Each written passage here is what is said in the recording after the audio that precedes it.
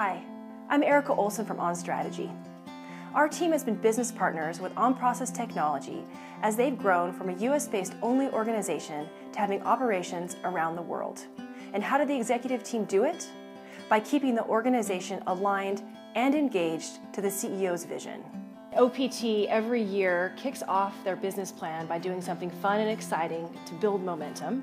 And this year, the leadership decided to take the whole management team of about 120 people to Gillette Stadium where the Patriots play, getting the organization engaged and aligned around what's important. OnProcess Technology has successfully grown year over year for the past 7 years, doubling in size and outperforming its competition. Let's hear how they did it. It certainly has given us an opportunity to be organized, to going in the right direction. It does play a role in growth, and it allows you to manage your growth organically and have a good handle on where the company is going, how we're organized to get to that growth.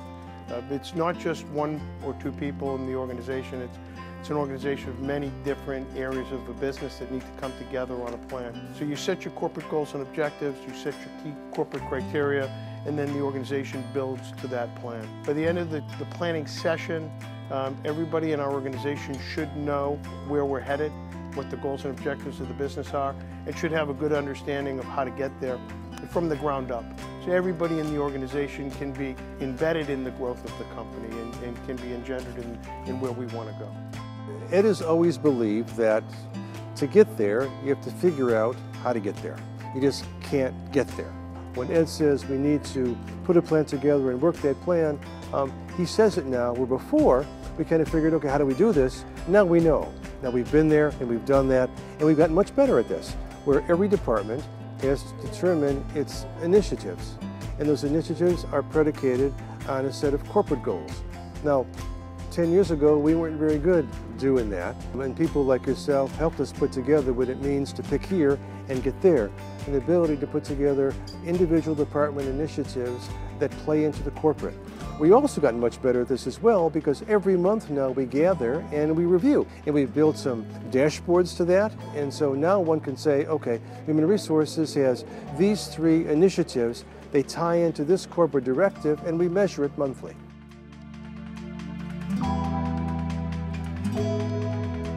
The entire organization gets to learn about what our corporate strategy is, and if there are any changes in our corporate goals, we can all understand what those are and work together to move in that same direction and really build the momentum so that we can pursue those goals.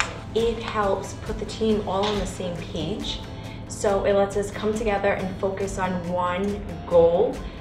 Each team and every department has their own separate goals, but it's nice as a team to come together and share the same focus and know where we should go for 2015.